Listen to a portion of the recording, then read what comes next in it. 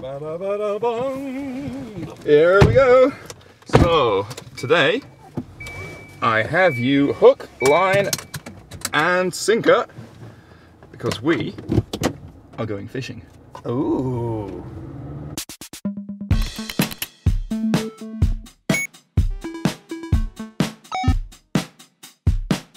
Jake, why exactly? Well, you say, right, that fishing is your passion? No. I can't eat fish, don't like fish, don't go near fish, don't go near anything that lives in water. It doesn't work for me. Let's quantify this. I mean, if I show you a picture of a fish, does your head fall off? It's like you being near the sun. Bye. Okay, yeah, fair enough. Yeah, we all have our things, mate. Well, I've bought all the stuff now, so we're going to do it, and we're going to enjoy it. You know what I did recently? I built a web app. Oh, well done, mate. I know, right? Congratulations. It's actually quite nice to realise that my skills haven't completely atrophied. Yeah, you still got it. Well done. It's an app that lets you record voice memos. And the whole thing, I was actually quite impressed with this, the whole thing is 71 kilobytes. Okay, does it work offline? Yes. A star. That's all I care about. That is all you actually care about. Go on then, let's see it then. Show us it. Where is it? Where's the phone? Aha. Yeah, so you got this, you can record a voice memo and like, ta-da, save it and all that kind of stuff. It's all working offline because I'm actually in airplane mode because roaming, you don't want to... Memo saved all this. And you can actually listen to it and all that. It actually works really well. Okay, and so the web is perfect then, yeah? I think the problem we have is that the browsers themselves, they're used to encoding and decoding stuff, right? We've got audio element, video elements, web audio API. Yeah, WebRTC also encodes to send over the wire, decode it on the other side. True. Right? But none of that's available in JavaScript. I mean, the decoder is, right? I mean, that's web audio. Yeah, no, it doesn't work with OGG Opus.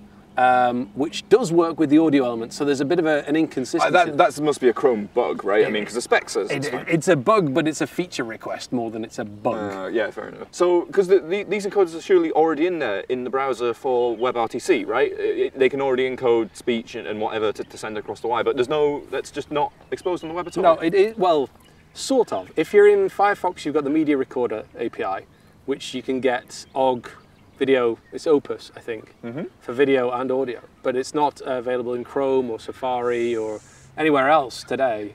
So the net result is the only way you can get the thing to save is to actually create a WAV file. And thankfully there are some very skilled people who've wrapped the whole thing up in libraries and so on. But in any case, the only way you can actually store these files and have it usable everywhere is a WAV file.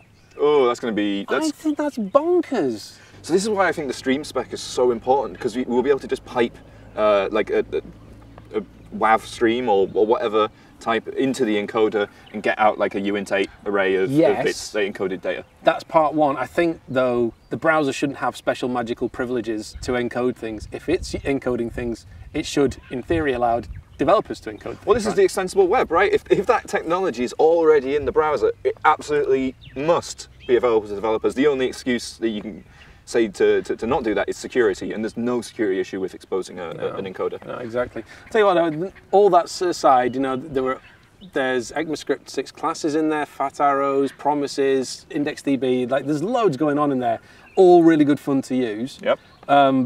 But for me, the nicest part was I tested it on Firefox, and there were a couple of small issues to fix. It was pretty minor.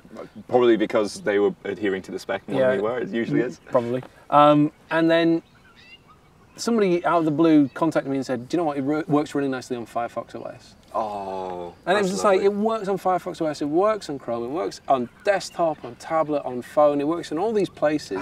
So how big is the app all in? 71 kilobytes. I think a Hello World for a native app, you're going to be hitting near a megabyte. Yeah.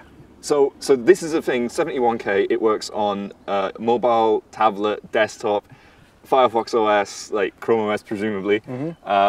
71K. Boom. That's the benefit of the web.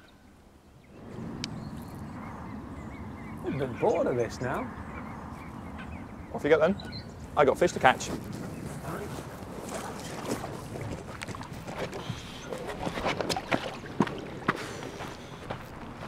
Nothing.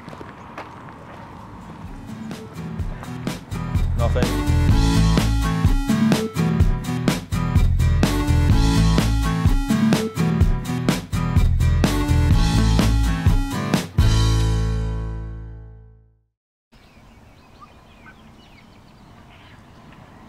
nothing.